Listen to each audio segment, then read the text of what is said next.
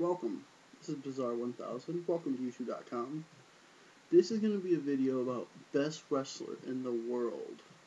Who really is the best wrestler in the world who's active wrestling? Now, who is the best wrestler in the world of all time? In my opinion, it's this guy, Ric Flair. It's the best wrestler ever. But, if we're going to go current superstar in wrestling today, who's the best wrestler in the world? CM Punk, Chris Jericho? Those are the two guys we have as our best in the world? I don't think so.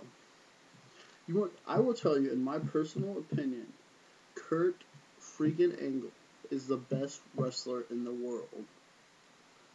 Look at who Kurt Angle has beaten in his illustrious career. First start off, he won the Olympic gold medal in wrestling with a broken freaking neck. He's battled Stone Cold Steve Austin and beaten him.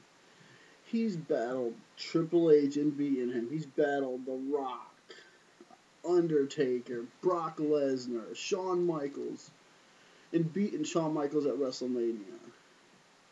I mean, if you want to say, and who has CM Punk beaten? Angles, I believe, faced Chris Jericho before and beaten him. I mean, one of my favorite WrestleManias, it was a triple threat match. Kurt Angle was a European Intercontinental Champion at the same time. And he lost both belts, yes, but him and Chris Benoit had some of the greatest matches of all time for the WWE Championship. Yes, Chris Benoit is not a popular subject to talk about, but Kurt Angle and Chris Benoit had some epic battles over the years. Kurt Angle and Eddie Guerrero had some great matches. So, Kurt Angle is the best in the world. Like it or hate it, it's the truth. If you honestly love it or hate it, it's the damn truth.